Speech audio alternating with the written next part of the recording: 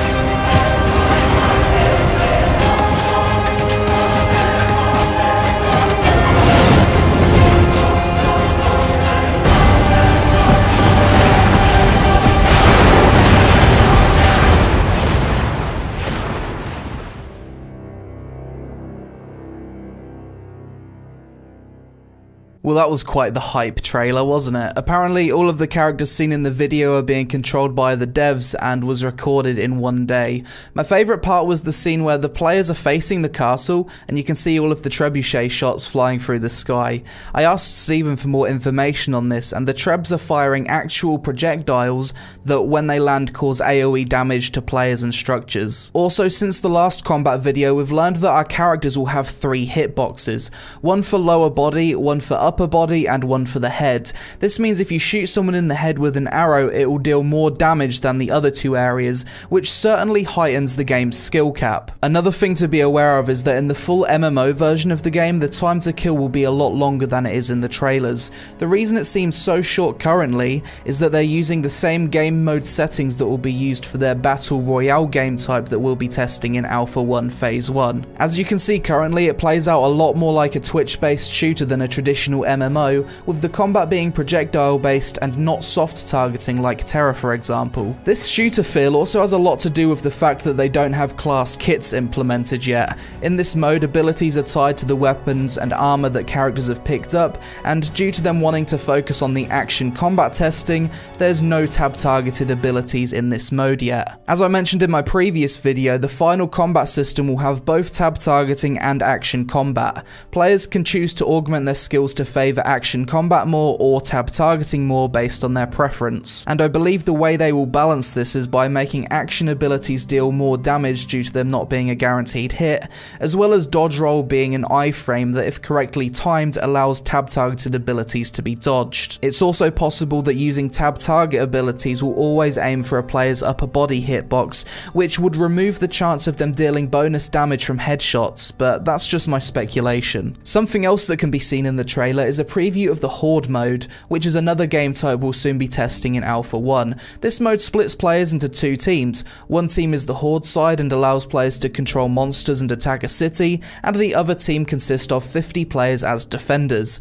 Apparently there'll be multiple objectives that must be defended and attacked. After each wave it becomes harder to defend, with boss monsters eventually being able to be controlled, and after each wave players can collect loot and upgrade their gear to deal with the increasing difficulty level. It's quite an interesting idea for a PvPvE game type that I've never seen done in an MMO before. Hopefully it turns out to be fun. Other notable things we got to see from the trailer was some kind of coordinated mass cloaking ability which made a group of players invisible, animations for both one-handed and two-handed mace basic attacks, some kind of purple confusion or snare ability, an arrow that can be fired that turns into quite a large wall, an arrow that essentially shoots a black hole that temporarily sucks players in, some more Harry Potter Avada Kedavra goodness, and my personal favourite, the ability to turn into a bush. The final thing you'll notice about this trailer is that we can see an early preview of some UI elements. I doubt all of this will make it into the full version of the game,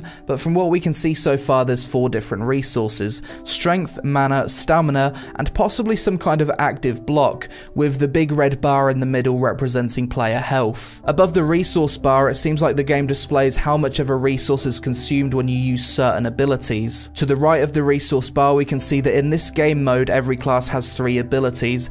I'm assuming these are the ones tied to your weapons and armor in the Battle Royale mode, as well as left and right click also serving the purpose of light and heavy basic attacks. Other than that, we can see a fixed map in the top right of the screen, as well as a compass at the top of the screen. When it comes to the Castle Siege mode that was teased, this is something that we're supposed to be testing in December this year. It will be a 100 vs 100 defenders vs attackers mode with a destructible castle, siege weapons, multiple objectives to defend and attack, the ability to queue with up to 20 guild members, and the introduction of class kits and the Holy Trinity. Other than the trailer, Intrepid mentioned in the panel that there's currently over 100 people working on the game, and they hope to grow to 200 people by the end of the year, which is quite crazy considering it's already the biggest MMO project in development. They also said in Alpha 1 they want to wreck the servers as much as possible to push the limits of the player numbers in castle sieges. They're aiming to have destructible buildings working in Alpha 1 when when a building is destroyed, all of the furniture and the things inside of it will also be destroyed. They spoke about how in an MMORPG they feel it's important to have a huge amount of options when it comes to armor, clothing and fashion. They want it to be obvious who's a high level and who's a low level, but not make the low level sets look too beaten up due to our characters already being heroes when they enter the world. Apparently, as of right now, they have over 5,000 cosmetic combinations and expect to hit 1 million possible combinations when the game launches. It was also announced that they plan to add the player housing suite and character customization into the game during Alpha 1 Phase 1's Horde mode testing.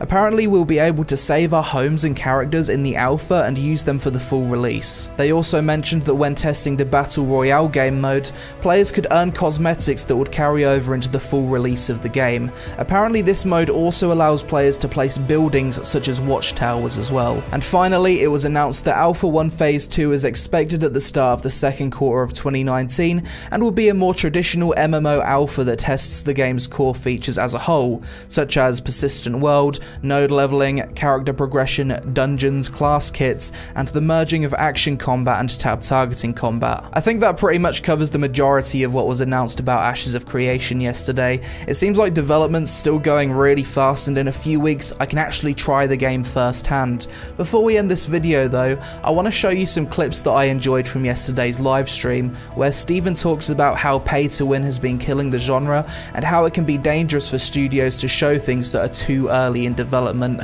I think this is something that pretty much every indie Kickstarter MMO can relate to. You don't see stuff like that usually from studios because it's dangerous. It literally is dangerous because in the studios, they're looking at it like, look what we've accomplished in this short period of time. This took a few weeks or a month or something. We got combat working. We got combat working, right? And, working. And excited. And let's show the community the progress. And the community's like, no, this looks like crap. Game dead on arrival. You know, it's like, they don't understand, you know, generally what the process is because typically studios don't show the process. They show a final product a month out from beta and then hype, marketing, and go. And then it's a flash fire. The sheer support for a subscription-based, non-pay-to-win MMORPG is huge. And we are really excited about that because this is the direction we feel that the genre should be moving in. And I think we've turned some heads for some notable companies, some large publishers towards this direction, away from a free-to-play, pay-to-win, cash grab model. And that was our objective ever from the beginning, was to really show that the community has been shrinking because we've had these types of games rammed down our throats, and that's not what people want. It's not that MMOs are dying, it's that the monetization scheme is dying. Absolutely. So. But that's it for this video, guys. As always, do let me know your thoughts about what's going on with Ashes of Creation in the comments below. Additionally, I do recommend checking out their PAX live stream on their Twitch VODs yourself. It was quite an enjoyable watch. But thanks for watching, I hope you all have a great day, and I'll see you again really soon.